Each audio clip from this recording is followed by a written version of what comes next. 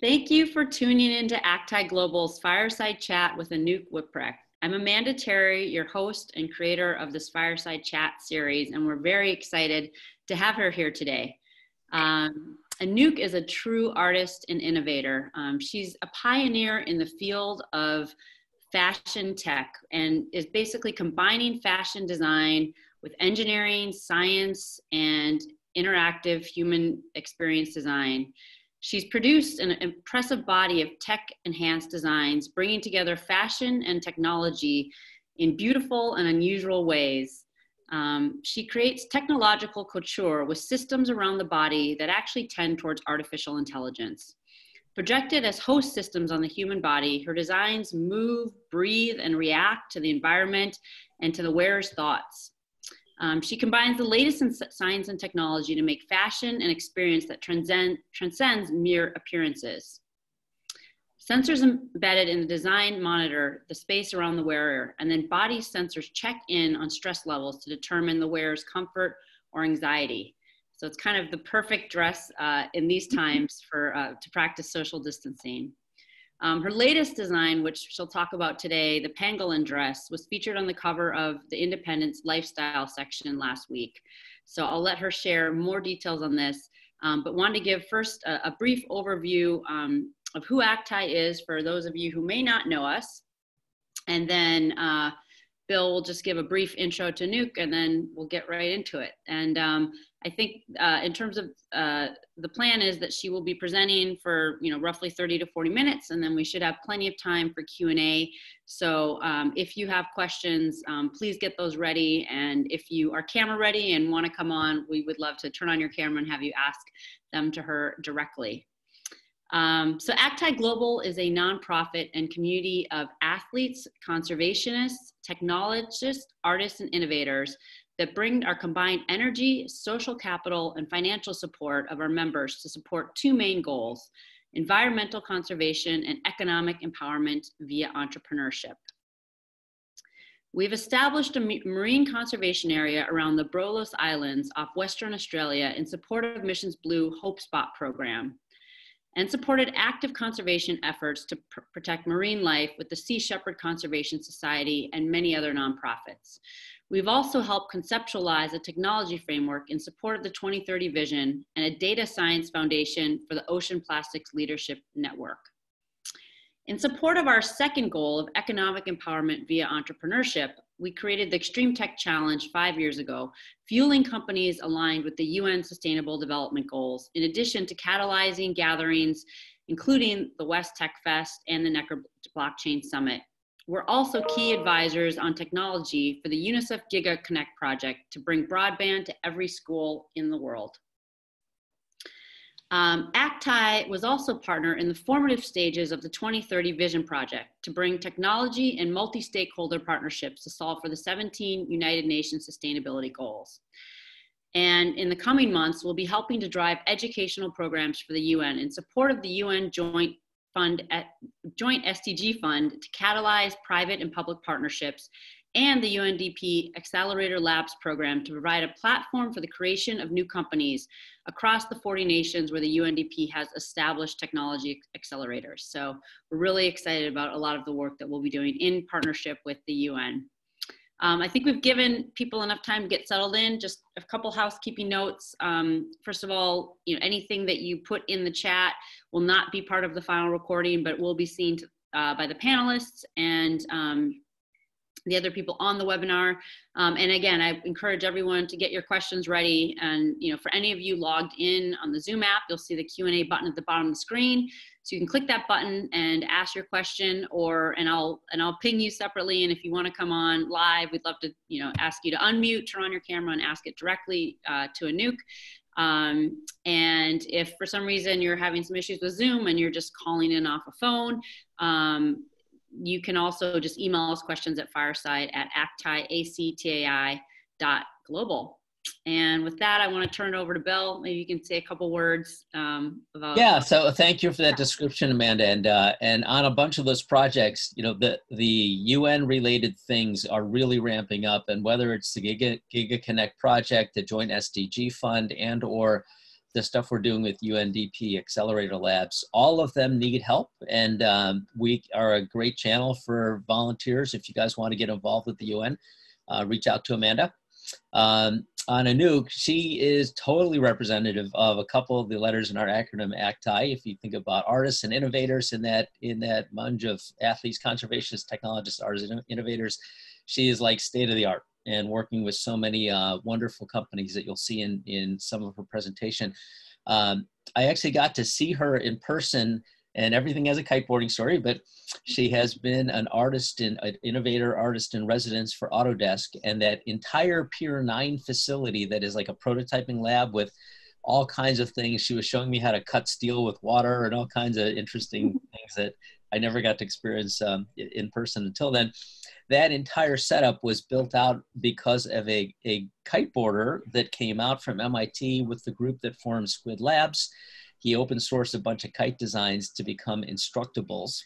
And then that got acquired by Autodesk. And then he's been in charge of that whole facility for years. So if you ever want to go visit, just reach out to Eric Wilhelm. He was part of our early kite expeditions in, I think, 20 years ago. So part of the crew too. But with that, Anouk, take it away.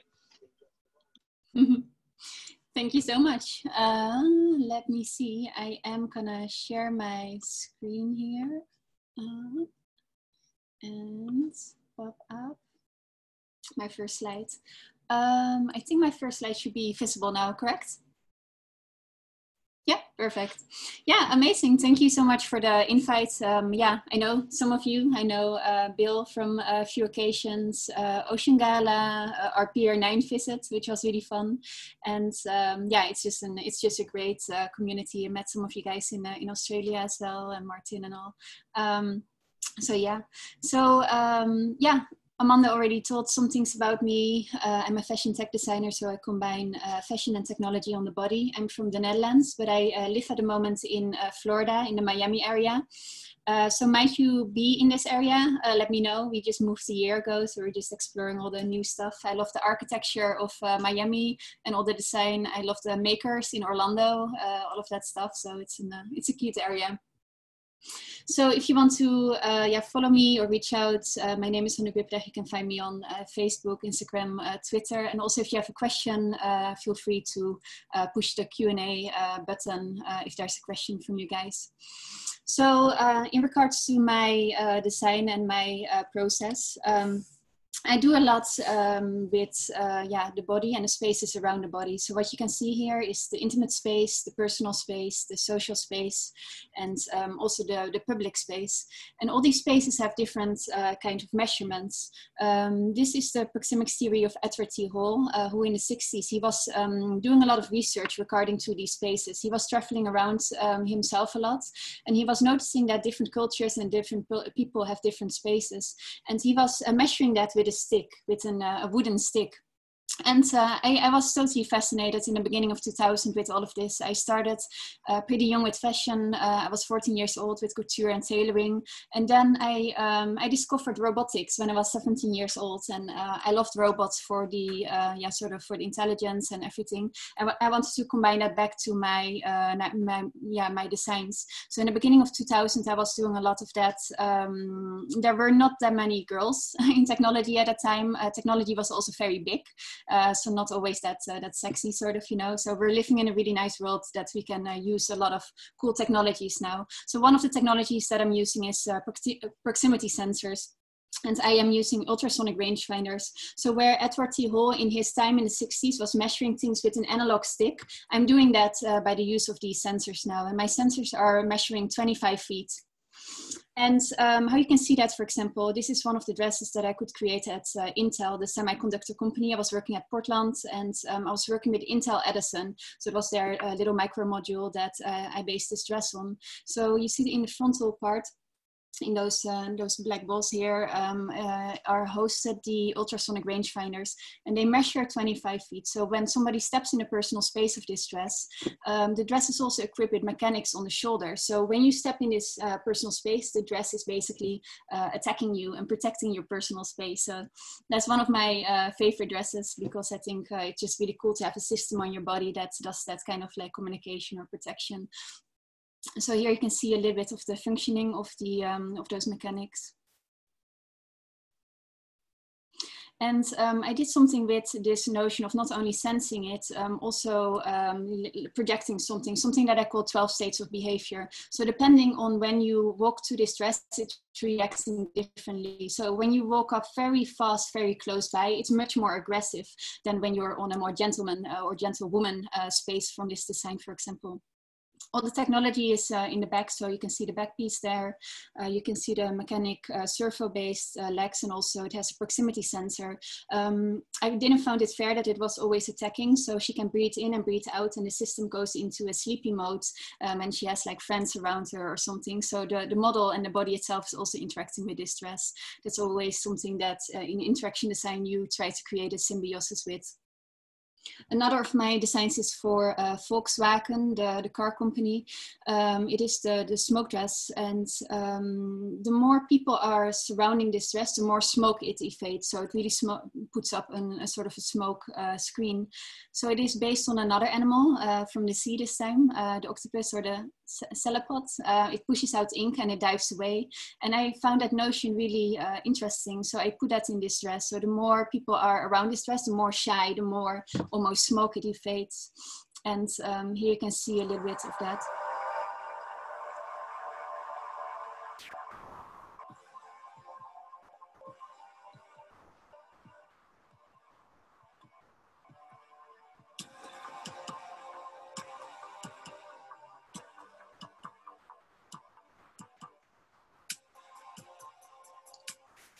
So that was a collection of 8 designs. They were all doing something else, but the smoke dress was sort of the hero at that showcase. I think it was 2011, 2012 in Germany. And another of my dresses is the cocktail dress, and it's really creates a cocktail using a peristaltic pump. Let me see what went wrong here. Oh, let's try it one more time. Really creates a cocktail by the push of a button. There's a peristaltic pump in the back, and it pushes the fluids to the front almost. So this design, here you can see the peristaltic pump, and that's I created in 2014 for Cirque du Soleil. They had a restaurant experience in Ibiza called Heart Ibiza, and they asked me and they invited me to create some designs based on the body and technology and interaction design. So I created a series of robotic cocktail dresses, which was really fun, and they were walking around. There was also girls with chewing balls on the shoulders with servos, and they shoot out these chewing gum balls sort of. And that was really for this food experience in the restaurants. So that was a really fun experience. In between there was music, there was art, and there was a lot of things happening around. But with my work, I'm really researching all these spaces, like the social, the playful, like the cocktail dress, the defensive and the behavioral, and the expressive and the sensitive.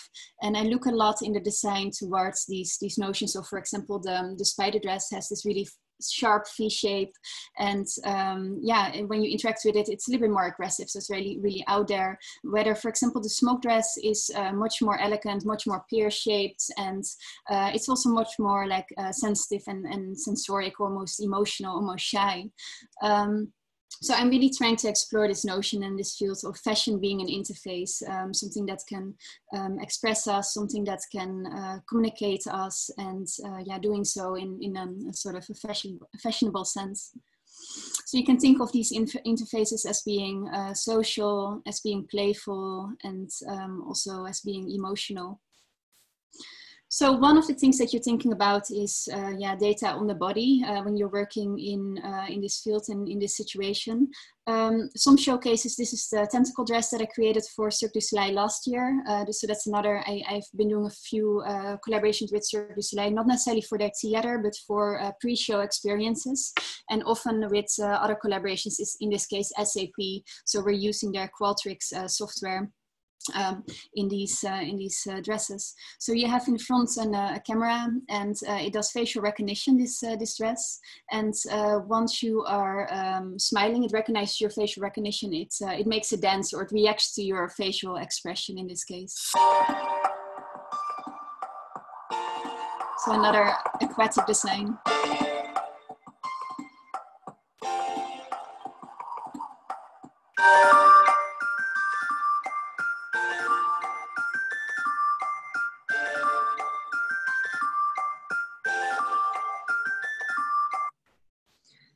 So in this case, like I'm working with a camera, and I'm working with a camera in a closed environment. So people in this case with Cirque du Soleil, we can work easy with that, because people that are coming in, we can ask like, hey, there's a performance coming on, there's a camera involved, you know, it's always nice to talk about that.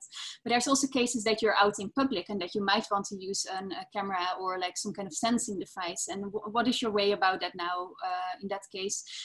We always talk about technology needing to be non-invasive. So what are ways that you can do that? For example, working with ultrasonic rangefinders, I find really nice, like the spider dress, for example, because they are, for me, less invasive, because there's no camera. People don't really feel this notion of they're being recorded, and they're also not being recorded in a visual sense, you know. What I see in my data is a blob, so sort of a blob coming closer to me. It doesn't have a name, it doesn't have a face almost. So that's a way that sometimes when I work with companies can think of, like, okay, you're having a public demonstration or a product, how can you work with other things that are maybe not cameras? So this dress is based on these spaces again, and it is my sort of Corona COVID project. So I brought it out in March, April, because I started to notice that people were taking these regulations regarding to social distancing not really, sort of really clear and serious. And I noticed that a lot, especially in Florida, that people, sometimes you don't know how far you are from another person. So I created a dress based on this notion of sensing the personal space. And here you can see the data that I get in from my sensors, for example. And also using a thermal camera, because the problem what I had with my proximity camera is I can see what I say, a blob coming in, but it doesn't have a name and I don't know how many people. So instead of using a camera which would solve it, I wanted to work with a non-invasive kind of way. So I'm using a thermal sensor in order to designate how many people there are. And then connecting it back to my proximity sensor to see how many people and where they are in my space. So in this case, I'm not using a camera, so being less invasive while still getting my data and the data that I want. So this dress in particular really created a physical space. It had these mechanic hip elements, and they were standing out to create that sort of that boundary for me. So it was a funny communication thing, like, oh, hey, why is your dress doing this? Like, you're coming too close to me. And it was also like a different way of for me exploring this notion of personal space again. So then going back to something else, fashion tech and performance, you need to create like really rigid systems for performance for like celebrities if they are on stage. My first big thing, like big thing, was the Super Bowl, and that was the first time that I got to America. That was in 2012, I think. I got this call if I wanted to do something for a football show. And in the Netherlands, a football show is much smaller than you have here in America. So it was 112 million people instead of like a few thousand. So it was a big shock for me, but it made me really fall in love with Los Angeles. And after it, I was also like living there for a while and working there until I moved to San Francisco. So this was the Black Eyed Peas, and they asked me to do Fergie, the singer in this case. So what I was creating was this shield for her, and that was based with high power LEDs. And these LEDs get really hot. And instead of building in really big heat sinks, I wanted to look for something else. So I got in contact with Swarovski, and they actually had these metal plated crystals that are actually functioning like a heat sink almost. Happening at the same time. So here you can see the effect. Yeah, it is. Yeah, more. Yeah, I'm sorry, you're not charming me today. And then also working with a company in Italy. They were a lace making company, and they recently were looking into more working with electronics and all of that stuff. So we were working with optic fiber. So this is like woven on a lace making machines, an old machines with a really futuristic kind of twist to it. So it's optic fiber in a fabric. So she was wearing those as well. So, and these systems need to be like really, really solid. Like the system, the circuit and the battery were in her heel, and everything you need to really make really robust, because of course it needs to work, and it needs to work for longer times as well. So here you can see the showcase. Will.i.am is created by my friend Jose Fernandez from Ironhead Studios, and he makes all the cool costumes for like Alien, Superman, Tron, Daft Punk. He made the helmets, so he's really cool to look up. It's called Ironhead Studios.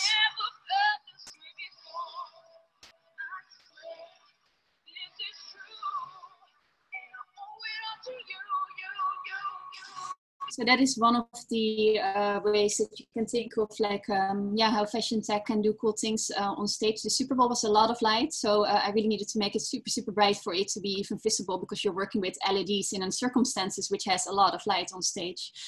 So you always need to think of like multiple things. How does this effect really come out well? And in the Super Bowl, it definitely did. Then the other thing is FashionTech and prosthetics, which I'm super interested in. I'm collaborating a lot with Victoria Modesta, who is a bionic pop artist, and she has a below the knee amputee, so she's using a lot of prosthetic legs, and she's this really interesting person. She's a really ambassador of sort of the disability community, saying with a statement like, yeah, it's a cool thing to have all these cool legs and all, you know. So she's really great. So you should definitely look her up if you don't know her yet. So I had the opportunity to work with her on, I think, about 6 legs in total. And you can see here, I made a spike that was lighting up for a show last year in Paris. You can see here a collaboration that we did based on the smoke dress. So a smoke leg that she steps in and it starts to smoke. And this is a collaboration that I really liked. It's called Sonifica, with a friend of mine who was creating these 3D printed instruments, and we collaborated together, Monad Studio from Miami, in order to find a way that we could combine this 3D printed band also with Victoria and her leg and this tusk design. So there's an accelerometer in her leg, so when she's moving her leg, she makes music.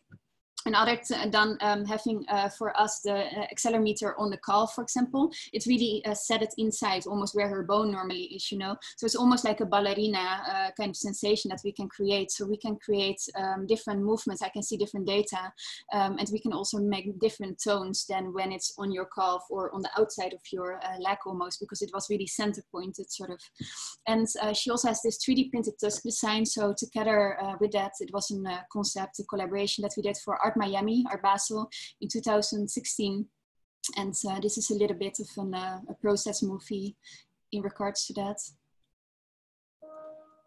I'm Victoria Modesta, and I'm a bionic pop artist.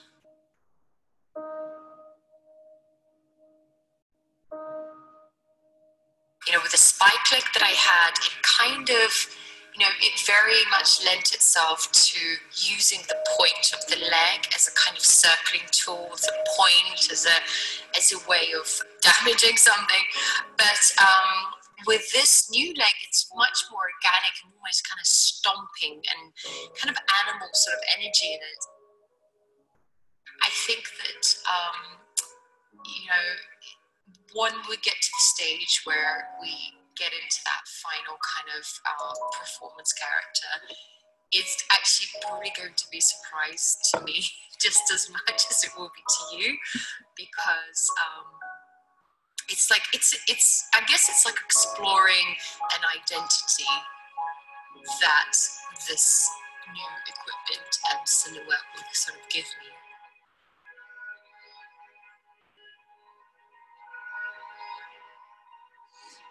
So we did that in 3 locations: in the World Symphony Theater, at the Vice head office, and another location with an Zaha Hadid sculpture, but I forgot the place that was. So that was really interesting to do it at 3 totally different locations as well. And then another project was with Rolls-Royce, was actually last December. And I will show you just the beginning, and then that we were speaking about.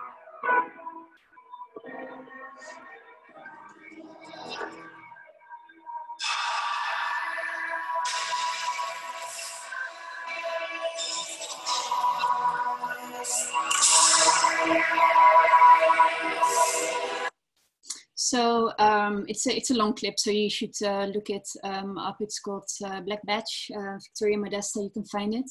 And for this clip in particular, we want to work with, or I want to work with the notion of like energy. And so I collaborated with 2 specialists in Tesla coils. And together, Joe and John, the Prima of Architect, they do shows with like really big Tesla coils. And together we created like a really small Tesla coil that I could put into the leg, and we could put into the shoe. So I'm going to first show you the clip, and then I'm going to show you a little bit about how we did that.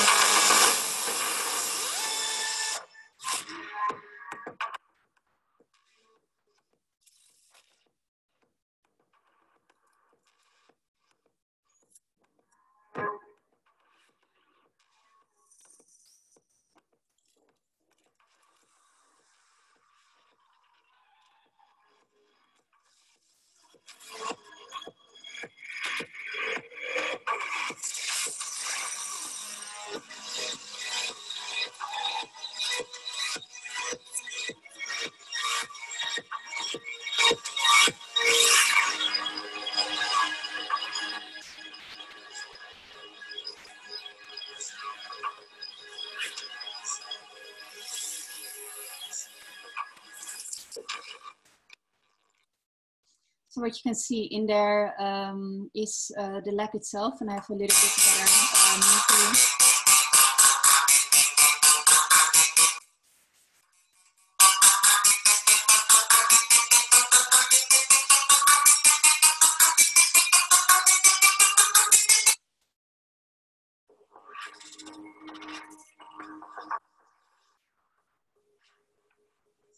What I love about working with Victoria is she's just such an badass. She's not scared of anything. And for me, this leg is really resembling that notion of Victoria. An opportunity to put a lot of like cool technology in there. And in this case, a really tiny Tesla coil in the heel of the shoe. So a leg that does something that is not there just for the function. It also has the function of being a sort of a technological marvel. This is the raised carbon fiber from Rolls-Royce, which was for me a really interesting process because something that I have not worked with before. So the frontal part has the engine of the black badge, really merging technology and fashion in such a different way.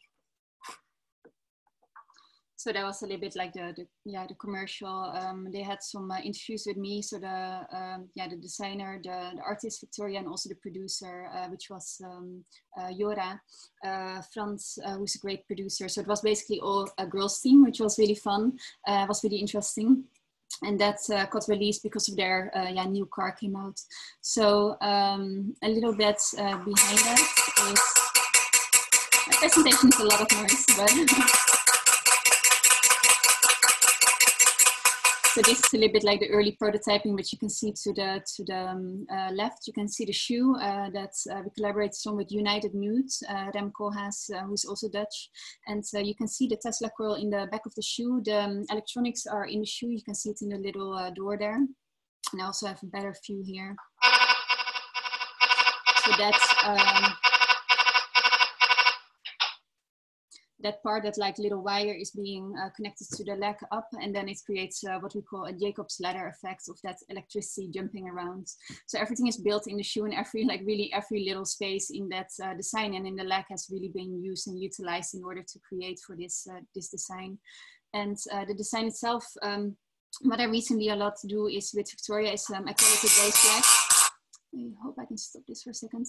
I call it sort of almost a ghost legging, where we take out the inner space of the design, and that's where the effect happens. And that's a really cool thing, because almost where the bone normally is, this is what I use for this this effect to happen. And she's only leaning on the two outsides of this prosthetic leg.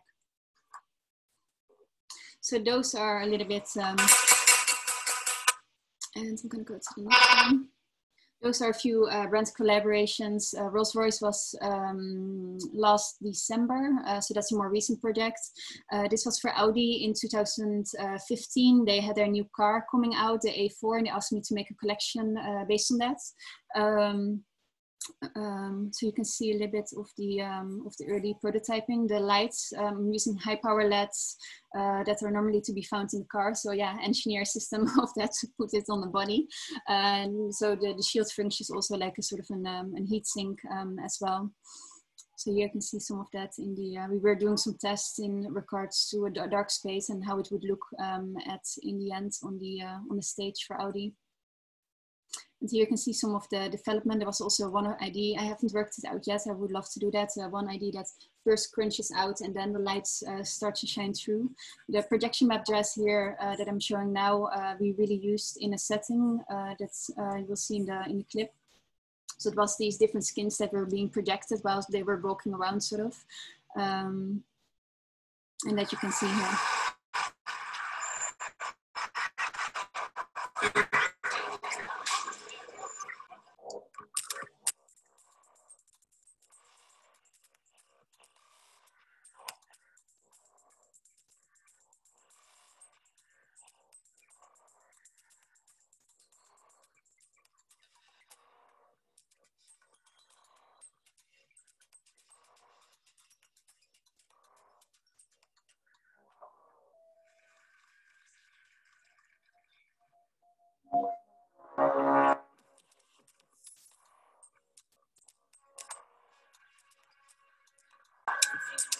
So that was Audi AB. So for me, working with brands, it's really about looking at where's my research as a designer, where is my sort of the things that I like, that I want to explore, and also where is that DNA of the company. So where's your identity mixing with these ideas that you are discussing with the companies and the brands that I collaborate with. And for me, it's really important to really deep dive in there and really go broad.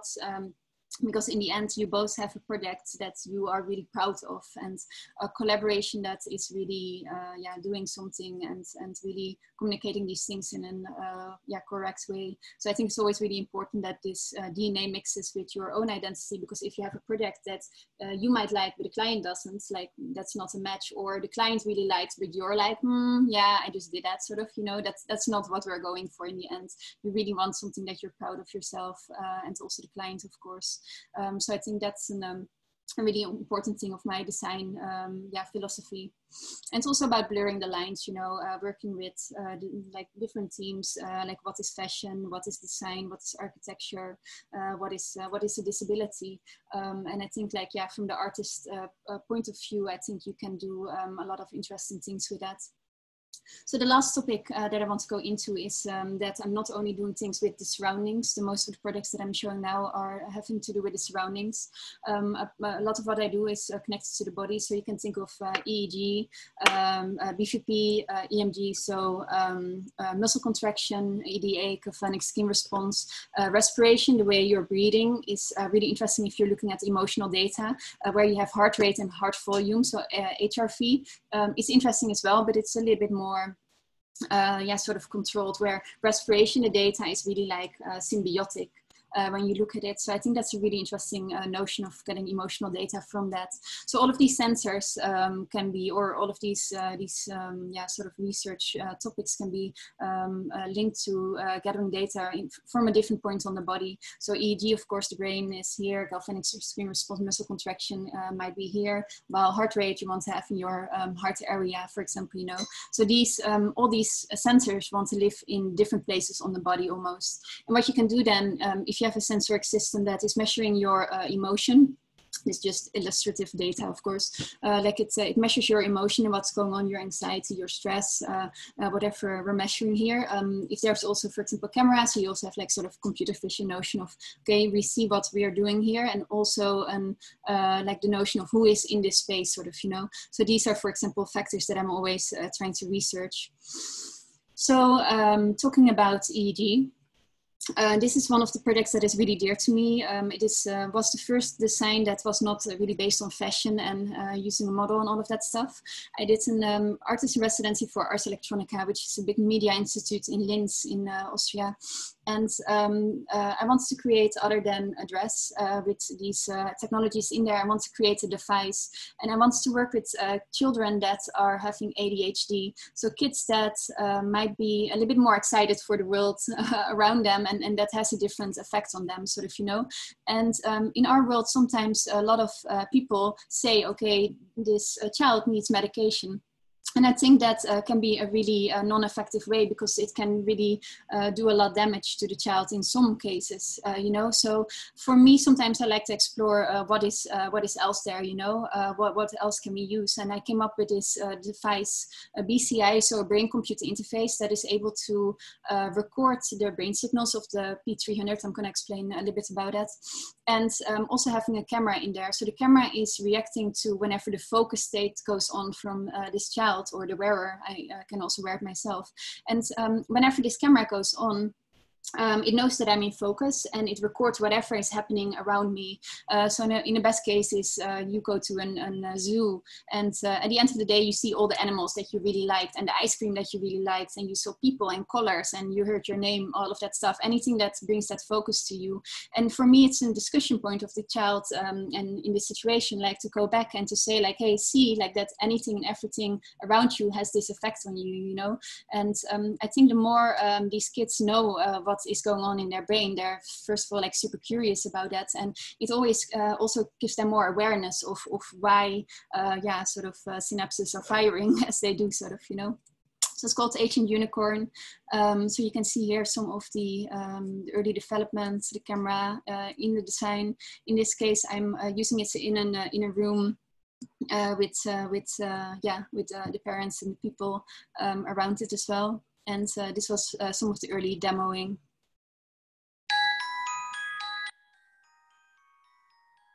So it was really for me to look at what we can see using this camera in that headset.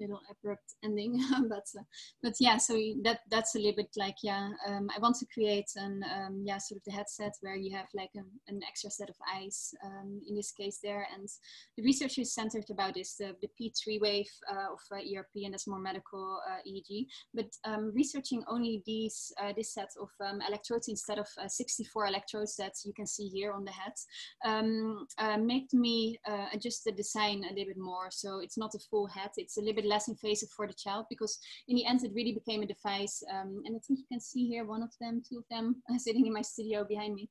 It really became a device that the child can put on and also put off whenever they want to, you know, and I think that's really important, creating these BCIs almost. So you can see here the some of the early development of that headset, and also the placement of the P300 in there, and those were exactly the points that I needed for focus in this case.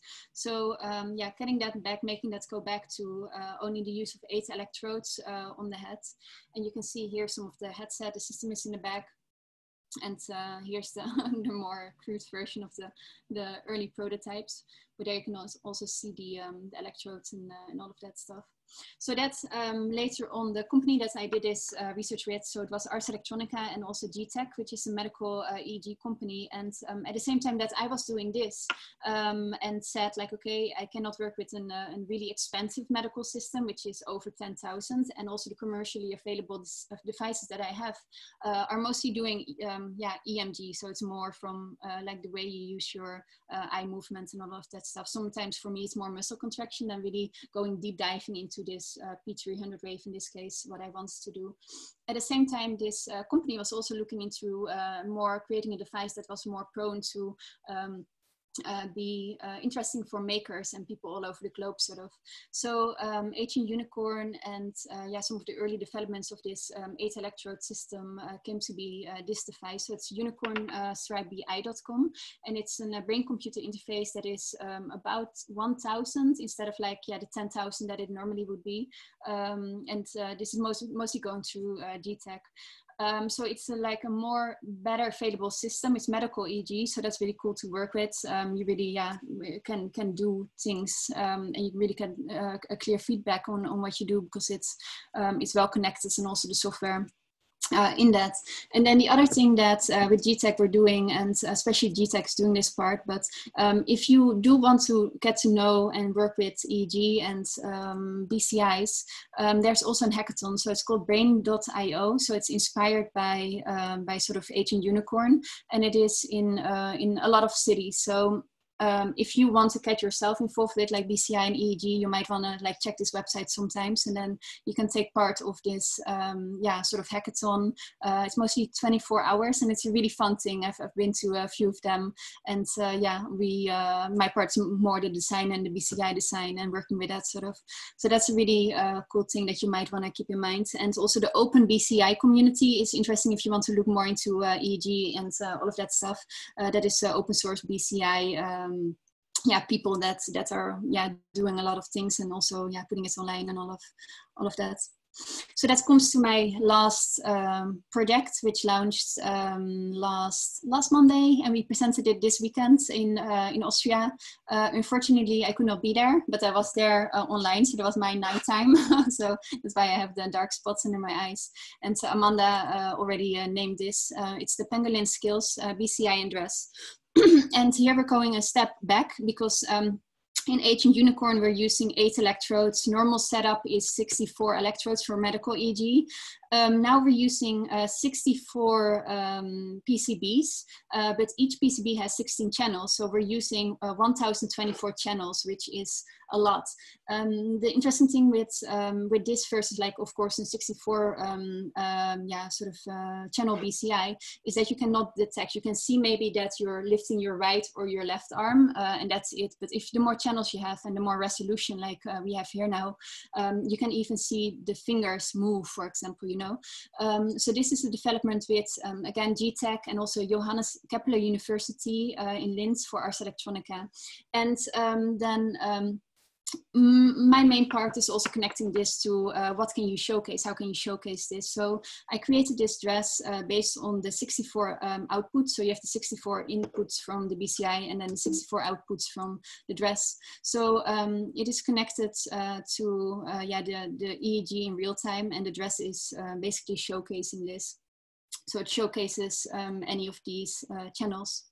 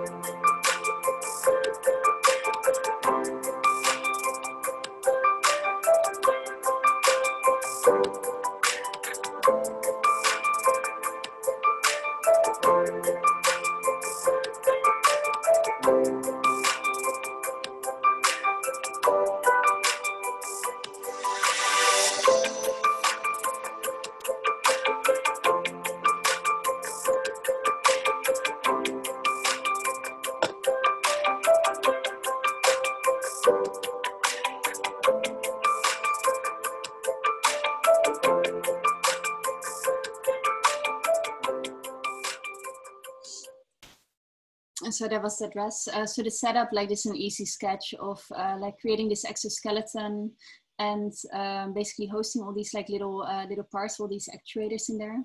And there's a movie online that explains it all. The average human brain contains about 86 billion nerve cells called neurons. Neurons communicate with each other by sending chemical and electrical signals. These neurons communicate in unique ways. Uncovering how the human brain sends signals to our body has been for long one of the biggest mysteries in science.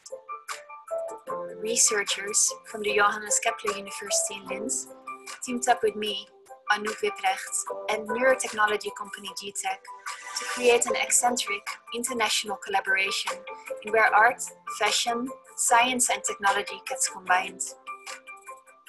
Using the pangolin as inspiration, we were able to create ultra-small EEG sensors that look like pangolin scales.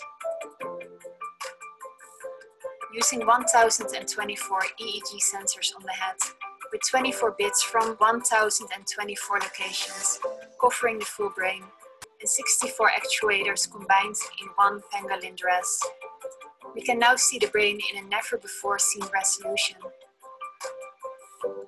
The pangolin system is fitted onto our model to extract commands through the use of EEG in order to control the actuators of the dress, while unlocking hidden information from her brain. The dress in turn reacts to the input signals from the brain and visualizes this data through motion and light, corresponding to each of the 1024 data points. This input-output situation and feedback loop gives us more insight to evaluate and research the electrical activity within the brain, as it not only... Oops, okay. There's something going wrong with my videos, but you can, weird. You can see this pangolin BCI, like the movie. So as you could see already, like one of the things that we still have is a lot of HDMI cables for the resolution, and to have that all work well, because otherwise you don't know. So we're still working on that. Like the next step for that is also making those wireless, but that takes a little bit of development. So that's the thing that we'll definitely be working on. In the next period of time. We presented it at Ars Electronica, the 3 days, the model was there, and it's just really interesting to see like how she's able to control the dress better the more days, of course, like she's working with that sort of, you know, it's almost a training system. So that's a really nice thing. If you have, yeah, Maggie, our model that you could see with all the tattoos, she was there, she was with us for a few days, and it's really nice to see those fluctuations and that she can, yeah, animate the dress much more and much faster with her using her brain.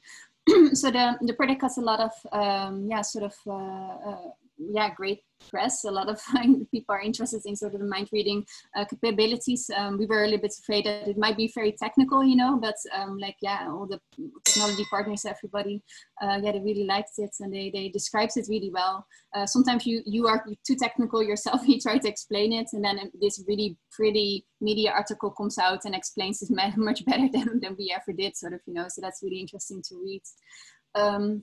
And that is a little bit, yeah, the end of my presentation. So it's a lot of, yeah, the fashion element is in there, the architecture, the design elements, interaction design, broad knowledge on, yeah, coding, programming, sensors, a lot of collaborative efforts. Sometimes I work alone, sometimes I work in an, yeah, with collaborators, brands, partners, especially Pangolin Dress was me, GTech, and JKU. I never did a sort of a three-way collaboration, but it's, yeah, it worked out really well. So that was really interesting. So yeah, that's a little bit my life. And I think also this is only a portion of the dresses. I have over like 100 dresses and products that are all based in a different way on technology and also connected in a different way to the body. So that's a little bit my mysterious, mysterious world of things. Very cool. I've been getting lots of comments and pings that it's just mind-blowing, some of the stuff that you're doing. This is super cool. We have a few questions, and I encourage people in the remaining 10-ish, or we could even go over a little, but minutes, to feel free to ping questions either in the chat, you know, or in the Q&A. Let me start, I guess, you know, one question from Joyce Ogie was just kind of the concept of smart clothing. So a lot of what you're doing is, you know, clothing that's responding to the wearer. And now it seems like we could actually have clothing that's learning based on user behaviors, actions over time. And I was just wondering if you could talk a little bit about kind of the AI elements of, you know, clothes that are actually learning and responding to the user over time. Yeah, I think that's really interesting. I think I always say, like, yeah, garments that know that you're stressed before you do. I mean, that's great. If it's a wearable, that's something. It's just a bleep or a peep or something in your screen. But what if your garments can really organically respond to you and your world around you? You know, I think that's always a very nice thing. Using a lot of like yeah, things like little actuators to calm you down maybe. I think the topic of like anxiety and just the skin, the epidermis, you know, is not really explored too much maybe, and you can do a lot with smart fabrics and all of that stuff. And yeah, also the AI machine learning elements, of course, in there. I mean, it's a field that has not been existing for too long because definitely like technology was not as small and maybe washable and all the things that we are now working with, you know. And also the projects that I'm showcasing now are a little bit more artistic, so more art and science times fashion kind of collaborations, because I thought it was just interesting to show. I work also a lot with companies, and to really yeah, go into deep dive on the sensors and the connection to the body, sort of, which I think is really interesting from multiple ways. Again, think of like non-invasive ways that you can do, which I try to explain with the camera, for example, you know, and also yeah, some things that really create a good symbiosis between the technology and the human aspects as well. Great. And another question from Jorge Montalvo is, you know, it seems like, well, first of all, I have a question. Can any of these pieces be bought in retail, or are these all kind of more experimental one-off? And then his question was, you know, how could this be more mass marketed? Is it the materials, textures, cost, complexity in manufacturing? You know, is this any of this commercially available, or is it more on the conceptual level today? Yeah, I'm definitely more of a conceptual designer because I like it. I'm a partially thinker, partially like sort of, busy with fashion. The Unicorn BCI is a product that you can buy right now, sort of, so that's the BCI, brain computer interface part. Fabrics, not so much, because I'm always having projects mostly lined up. So, and it's always brand collaboration. Sometimes it's projects. My problem, I think, is that I never get a lot of money for a longer time. I get money, and it's a 1-2 month process, sort of, So often these designs either step, and I work fast and I work good, sort of, But from that point on, there's not necessarily the discussion on reproducing. It's just the discussion of exploring this new field, how it can be connected, how I can work with a piece of technology, sort of, So it's not necessarily that I work on like development over years. I do that in stages. Like I use the BCI in Agent Unicorn, and then now this project again, like 1 year later, 2 years later, I work again with EEG. And for that, for me, like my research is really going in depth by using it that way, sort of, So it's often like more research collaborations and efforts, sort of, that really trigger one specific point, then that I'm really creating for mass market. I must say that other things, like if you have jackets with LEDs, that's cool, that's more made for mass market. But how are you gonna mass market robotics? I think that's an interesting point. If you have soft robotics, like there's a lot of field to explore, and I think that's gonna happen. That just not happen because my ideas are pretty far out sometimes, but they're all talking about this new symbiotic relationship with technology. And then the question of Jorke is, what is missing for tech fashion to be mass marketed? Is it about materials, texture, cost, complexity in manufacturing? Yeah, I think like there's a lot of things. If you think about the field, again, I show you like the more artistic things today. You can talk about washability. Of course, the one enemy of technology and electronics is water. So yeah, I know that a lot of washing machine companies are interested in this, and they are developing actually washing machines that you can wash your electronic textiles in. I am on a project for next year, which has to do with flexible 3D printed textiles and fabrics, which I think is interesting from that notion, which I haven't explored yet. So that's my first time that I'm gonna really do that. So washability, what happens if I sell you a dress and it breaks, I'm really interested in the do-it-yourself community. So you might have something, you make it yourself based on my schematics or something, and it breaks, but you also know how to reprogram and all. So I think that's a really cool community myself. But what if I sell you a spider dress and it breaks? Are you witty enough to make that, to fix it yourself, or reprogram some of the codes? Do you go to, do you send it back, or do you go to an electronic dressmaker in the city, So there's a lot of that stuff as well, if you have your lamp breaks, you buy a new one. So what is that in between, And I think there's a lot of discussion about that. So maintaining the designs. So that's the second one. So battery is the third one. Batteries are mostly pretty clunky. They're not organic. If I work with PCBs as well, I make them always round, printed circuit boards. So what is the next generation of batteries that is going out there, that's coming out there to help? Because especially when you work with robotics, you need to have you need to have a lot of volume with regards to your batteries, And so what are solutions there? So I think there's a lot of problems, but there's also a lot of discussion. And I think that makes it just really interesting, because the topics that were a problem when I started this in the beginning of 2000 are discussable now, but that has not been for too long. That has been maybe since 2012, So that's, again, it's a fairly new field, and I think a lot of interest is there also from fashion brands and technology companies. But there needs to be a lot more like research, in this field, sort of, in order to make it boom and to make it available like that. Interesting. We have another question from Ren Scott, who was interested about your thoughts on how to capture emotion with respiration. You kind of mentioned the camera taking images as another way to capture context.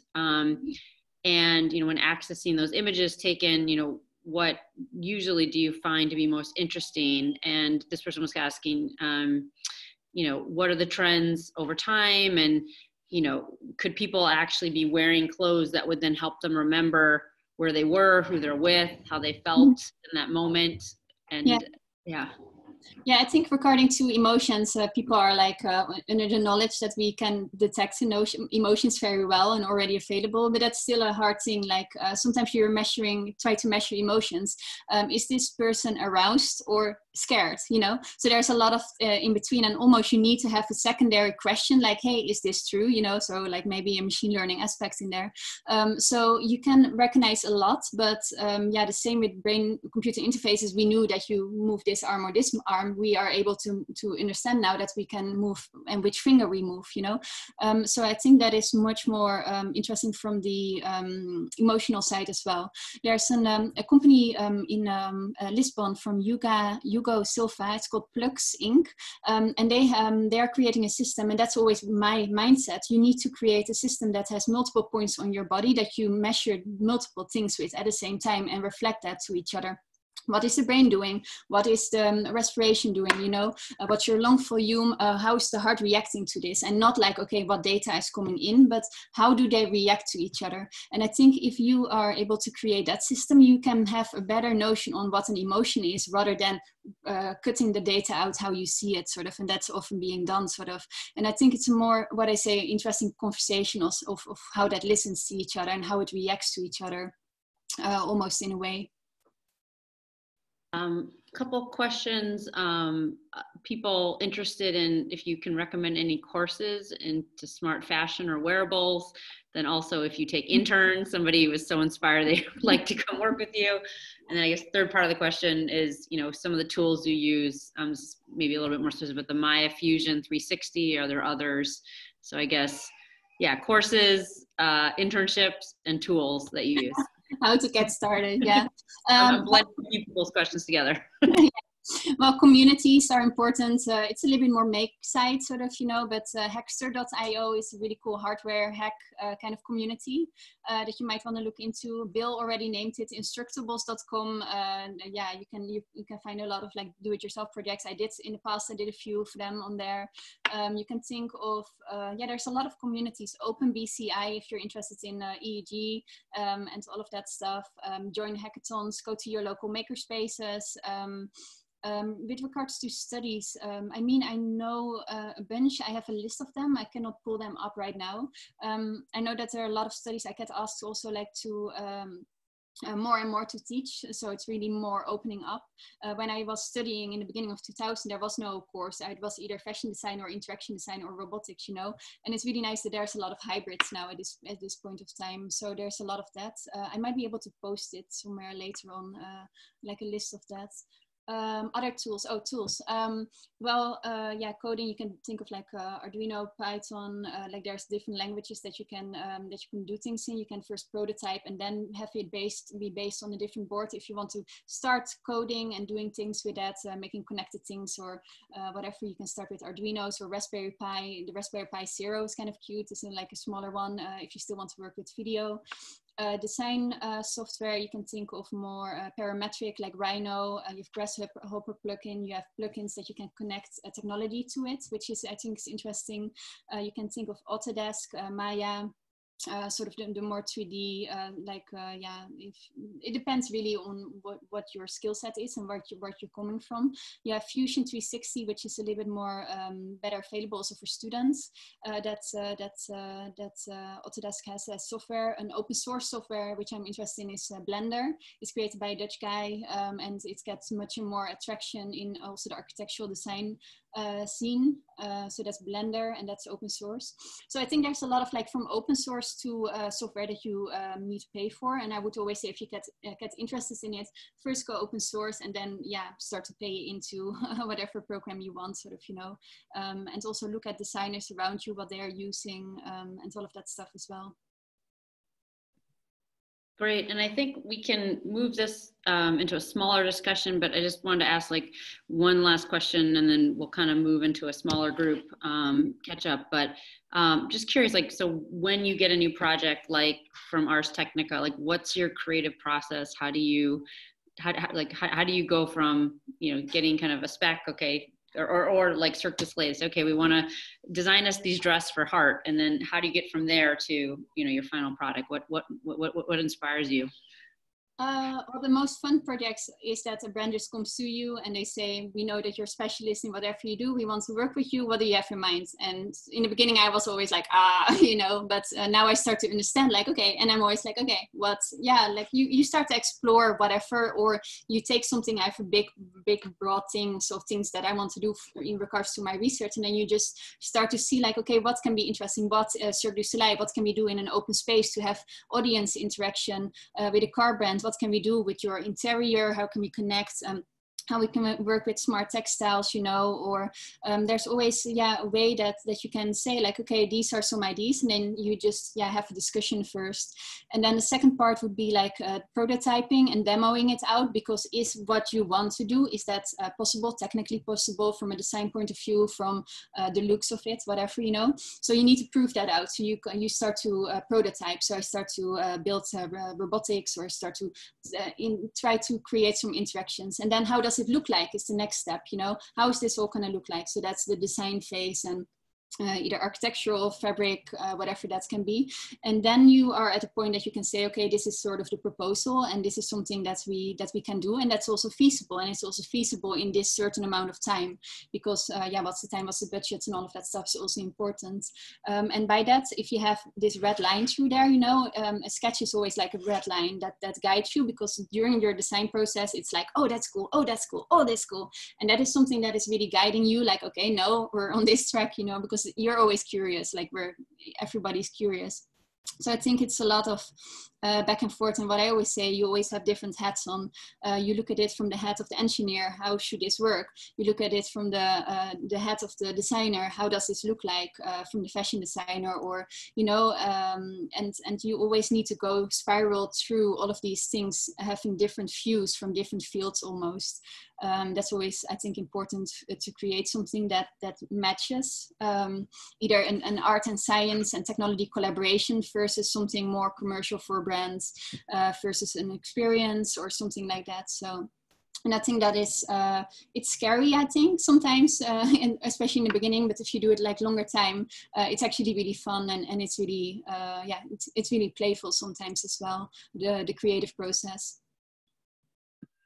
Great. Well, thank you so much for joining us. For people that are on, if you want to stay on, we'll stop the recording and then go into a smaller Zoom room to catch up. We can probably go for maybe, 10 or so minutes more, but just want to thank you again, Anouk. It was a wonderful presentation, super interesting. I've been really enjoying watching your Vimeo videos and following all the press that you've been getting for the Pangolin Dress, so congratulations on that.